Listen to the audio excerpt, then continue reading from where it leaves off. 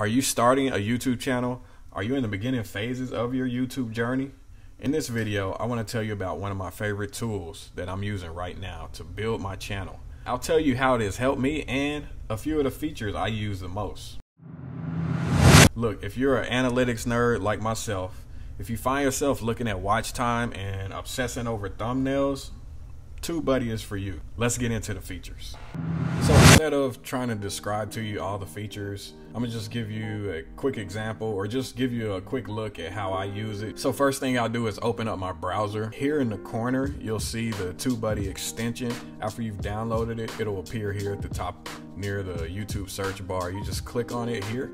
And then this is the window for TubeBuddy. Over to the right, you'll see all the different options. The dashboard, I guess this is an option for if you do live streams. I don't do live streams, but if you into that, this tool right here will help you with your live streams. You can edit your playlist. You can take a look at all your comments on all your videos, respond to them probably all at the same time. I've never used it, but once I get more videos up, hopefully I'll get more comments and I'll be able to use that tool a little more.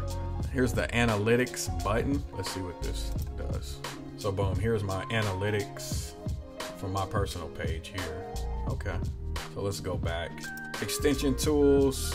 This is mainly what I use: the Keyword Explorer, SEO Studio, Video Topic Planner, Tag List, Best Time to Publish. This is great if you have a lot of videos and you're wondering, oh, should I publish on Monday? Should I publish on Wednesday in the afternoon?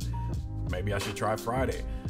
This button here will just show you when your audience, all your fans or whoever, when they're actually watching the video, so you don't have to guess about it anymore. And then here's some other tools you could probably take a look at. Launchpad, Health Report, that's basically your channel's health. It'll do a evaluation of your YouTube channel and give you a report.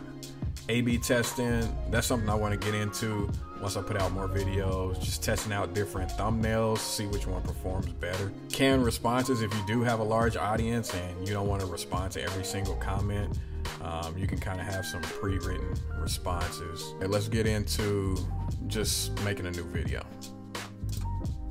So I'm gonna go here to SEO Studio. Okay, so let's say, as you can see, here's some of my future topics that I've already typed in. Let's say I want to make a video about R&B music.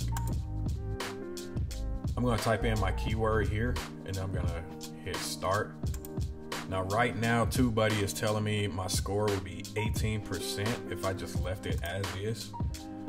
You can see I don't have much of a description. There's not much in the title. So let's just type in R&B music. One of my video series, the What Happened To series, is where I kind of dive into some of these topics. So let's say what happened to R&B music. Whoops, wrong one. We're doing this live. So just by adding R&B a couple times in the title is like dramatically changed my score a little bit. Well, still at 48%. Never mind. Okay, but over here it'll tell you how to improve your score if you want to get that up so that your video can be found easier when people go to search for anything related to R&B music. So next. Now here's where they've already suggested tags for me to use. So I'm just gonna click on some here. R&B music video mix, R&B music videos 2000. I think that's a good one. It's a lot of playlists with old R&B songs. Boom, boom. So I'm up to 52% right now. So I'll hit next. And here's the thumbnail section, so you can see how your video might stack up to some of the most popular videos that are already on YouTube that have R&B in the title.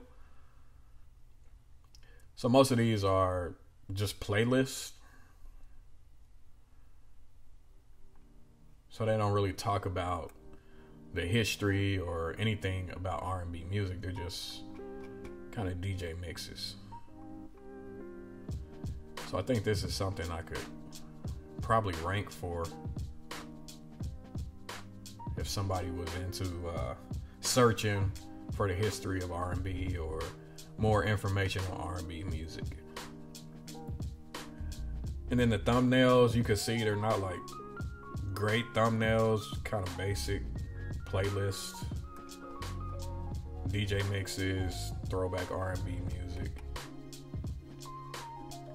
I'm gonna hit next. Here's a couple tips here off to the side, you know, that they give you if you want to make your thumbnail stand out, if you want to make it pop a little bit. Next. So that's pretty much how I use the SEO Studio. So when I'm all done with that video, if I were to make this video, I would just save it as a draft, and then when I go to upload, boom, everything is ready for me and I don't even have to think about it again because I've already done it. Boom, and then here's all my drafts from previous videos. You can see here some of my other videos.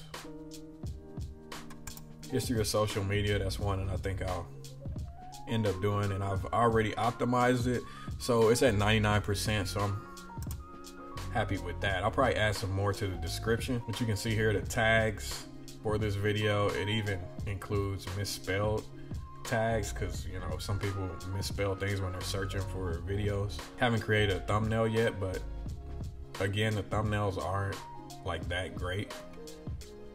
Just kind of basic pictures. This is the most viewed video right now, looks like. So I'll probably watch that, take some notes, see what he did, and try to improve on it. So that was just a walkthrough of how I use it. Just a live look over my shoulder of how to use the SEO Studio. I mean, you've got title and descriptions, tags, thumbnails. So it pretty much walks you through the whole process of getting your video optimized before you even upload. So that's basically how I use TubeBuddy. Drop me a comment in case you want to see something more on TubeBuddy, or just how I use the tool, or even any tools basically that I'm using to help me build my channel. So stay tuned, and more videos on the way.